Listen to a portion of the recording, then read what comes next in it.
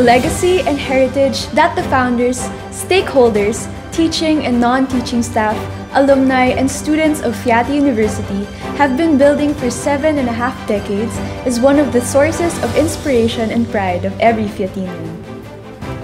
While bystanders may view FEATI University as the school built along the riverbank of Pasig, FEATians see it as their second home, a place where they overcome their weaknesses, where their potentials are tapped, their skills being honed, where they become mature Christians and individuals who are equipped to face life's challenges and to contribute in making a society much better than when they found it. So join me as we travel back in time, relive the days when our alma mater, together with students and mentors, was taking its baby steps, or at times was doing some leapfrogging along the way to achieve its dreams and aspirations. Most of us would know that FEATI stands for Far Eastern Air Transport Incorporated, a term coined by one of our founders, Victoria Lopez Araneta, when she renamed INAIC, or the Iloilo Negros Air Express Company, the first Filipino-owned and first Asian-owned airline in the region to FEATI Airlines. In those days, FEATI Airlines in a way linked Filipinos from Luzon, Visayas, and Mindanao by providing a faster means of reaching the islands of Bacolod, Cebu, Iloilo, Davao, and back to Manila. FEATI Airlines also made the Filipinos discover Hong Kong, Shanghai, and Bangkok. I can only imagine the thrill of being one of the passengers exploring Asia and the Philippines during that era. Not long after its numerous successful takeoffs and landings, World War II broke out. The fleet of FEATI Airlines was not spared by the havoc of the war. But our founders, Salvador and Victoria Araneta, never gave up. They did not only re-establish the airline, but also built a training institution for pilots and aircraft mechanics when the war was finally over. What started as a small technical school has become a university that has trained and produced countless professionals in most industry sectors. These professionals help in producing some of the nation's, if not the world's first inventions, through the mentorship and guidance of their skillful and very competent FEATI instructors. For those who have not heard or read about these FEATI inventions, now is your chance to learn about them and become prouder than ever of being a member of the FEATI family. Due to its strong affinity to research, the first Philippine-made glider soared in the sky in 1949. A year after the launch of the glider, Miss FEATI Tech, the first aircraft made from locally sourced materials, was successfully flown. Because of its pioneering effort in the degree programs in aeronautics, FEATI University, which was then FEATI Tech, received commendation from the Philippine educational system. Who can beat that? But guys, we are just starting with FEATI's many achievements. The year 1953 recorded many firsts in the brag book of our alma mater. In that year, a jet trainer which can accommodate 2 persons was designed for the Philippine Armed Forces.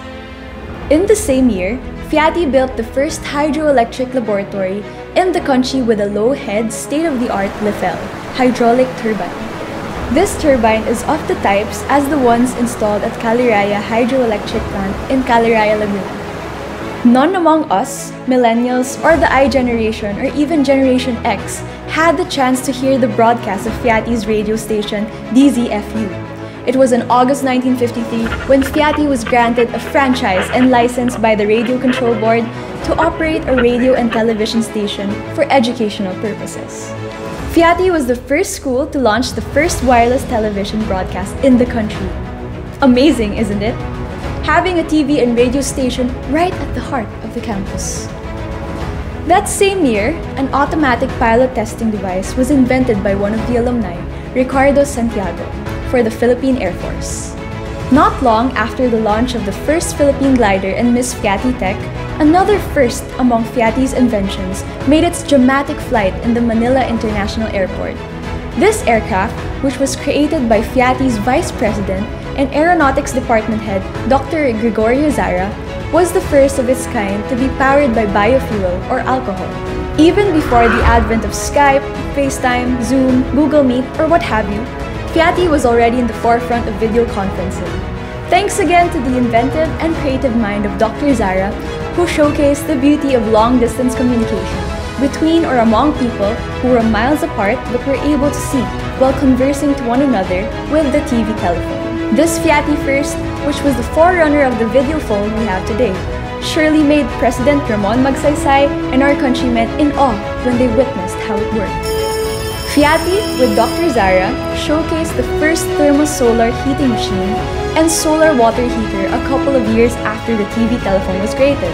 The solar water heater can easily make water reach 82 degrees Celsius in just a matter of minutes. 1959 was the year when things were literally shooting up in the air due to FEATI's inventions or innovations. From the first experimental rocket in the Philippines to the first flying saucer, then to water from the Pasig River being propelled to a height of 15.54 meters or 51 feet at a speed of 4.48 kilometers per hour, done by the first aerodynamic windmill in the country. These were sights and sightings to behold. Making its debut also in 1959 was the Polariscope in the laboratory of the Aeronautics Department and the solar battery by Dr. Zara that powered the fan and transistor radio. Because of the Polariscope, which was the first photoelastic stress analysis equipment in the country, aeronautical engineers and aircraft mechanics were able to detect and visualize critical stress and internal stress points. It also helped in measuring the magnitudes and directions of principal stresses of aircraft materials. Are you mesmerized or have you become speechless by the numerous FEATI inventions?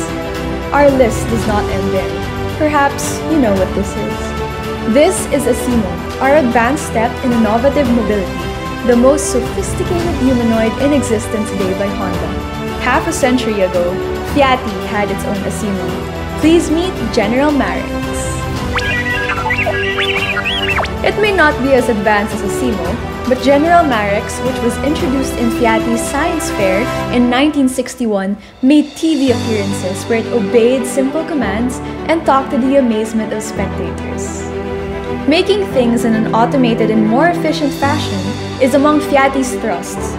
Adding to the list of its first and feats is the automatic machine that shaped wood propellers in a matter of minutes and the hovercraft which can travel on water, land, and air.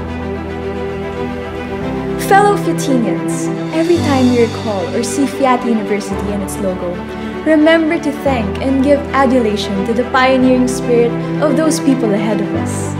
Remember to honor them by always doing your best at all times, by creating your mark in the world someday, and sharing what you have so that others may improve their lot like you.